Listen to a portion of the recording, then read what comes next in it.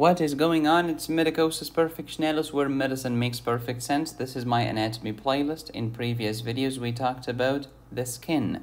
We talked about epidermis, dermis, and hypodermis, and the layers in each. We talked about the cleavage lines of the skin, the creases of the skin, and today it's time to talk about skin appendages. Today we shall review hair, nails, sweat glands, and sebaceous glands. Let's go. Please check other anatomy videos here on YouTube in a playlist called Anatomy. Functions of the skin: protection, thermoregulation, water balance, sensory organ, metabolic organ, and the skin is also an immune organ. From superficial to deep, epidermis, then dermis, then hypodermis. The epidermis has stratum corneum, stratum lucidum, stratum granulosum, stratum spinosum, stratum basale, which is standing on top of the basement membrane. Then the dermis with the papillary layer, loose, reticular layer, dense. And then you have the hypodermis, which is superficial fascia. We talked about the cleavage lines of Langer, which are the cleavage lines of your skin, and these are important for surgeons. Then we talked about skin creases, which include tension lines, papillary ridges, which are the fingerprints,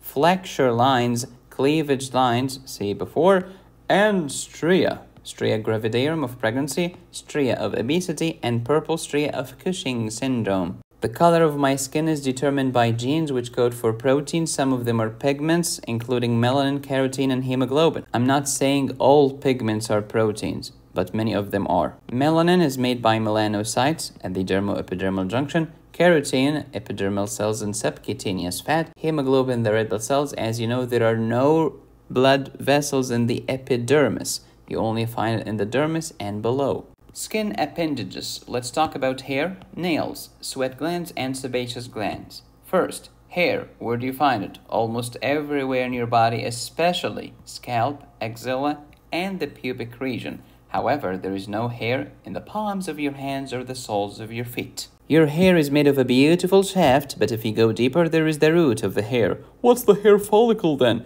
It's the root plus the surrounding tissue. Next to the root of your hair, there is the erector pili muscle or the pili erector muscle. Erector means to erect, to straighten up. Pili from pilus, which means hair. I straighten up the hair. And this muscle has sympathetic innervation. It is especially prominent in cats, for example. When cats are scared, their hair will just stand up. There are two types of hair: primary hair or lanugo. This is the hair of newborns, covering every part of their body. Later, this lanugo or primary hair will be replaced by your permanent hair. Hey Medicosis, after I shave, why does my beard grow again? Because when you shave, you cut this, a part of the shaft. But as long as the root remains intact, it will grow again. Next, we have nails. Here's the root, which you cannot see because it's hidden underneath the skin.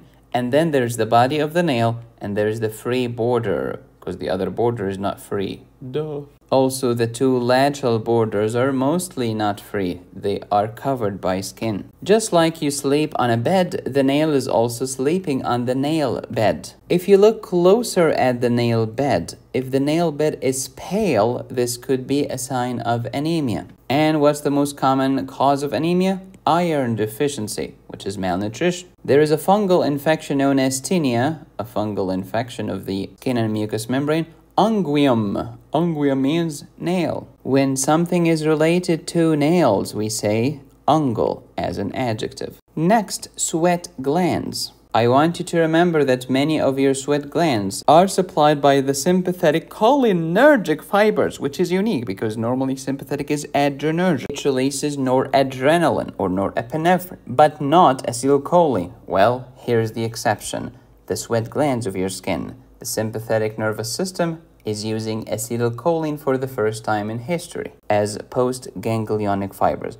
I know there are many types of sweat glands, and this rule does not apply to every type of sweat glands. But just remember it this way if you're getting started. Your sweat gland is made of a beautiful duct which opens on the surface of your skin and a coiled part which is deep. Clinical correlation. If I have organophosphate poisoning, what will I get? I'll get dumbbells, diarrhea, urination, meiosis, bronchospasm, bradycardia, emesis, lacrimation, sweating, salivation. Why am I sweating too much? Because I have very active sweat glands. Why is that? Because I have too much acetylcholine, organophosphate poisoning. The exact opposite is atropine. With atropine, I'm inhibiting the receptor of all of your acetylcholine. Your acetylcholine is toast. Your acetylcholine cannot function, your sweat glands cannot function, and you'll be dry as bone without sweating. Next, sebaceous glands. You find them in the skin, but not in the skin of the palms of the soles. Sebaceous glands are especially prominent in the scalp and face. They secrete what? Sebaceous sebum. What is dandruff? Too much sebum. If you want to take it to the next level, study the disease known as seborrheic dermatitis. Inflammation of the skin. We have rio, which means river, of sebaceous glands. Too much sebum out there. If you like this video, you'll also enjoy my renal physiology course and my high yields surgery course on my website medicosisperfectionalis.com. Thank you for watching. Please subscribe, hit the bell, and click on the join button. You can support me here or here. Go to my website to download my courses. Be safe, stay happy, study hard. This is Medicosis Perfectionalis, where medicine makes perfect sense.